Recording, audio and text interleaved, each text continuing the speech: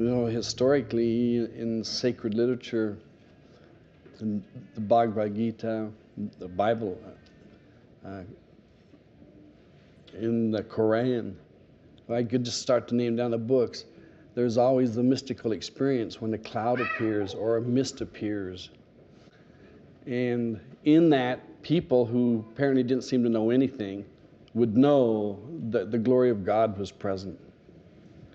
And in the Bible, it's referred to as the Shekinah. There was a song out a few years ago called "Mine Eyes Have Seen the Glory of the Coming of the Lord." And it seems like people have made it an invisible quality, not able to be perceived by us. That it's someplace in the clouds, someplace in a mountain, someplace in the coming.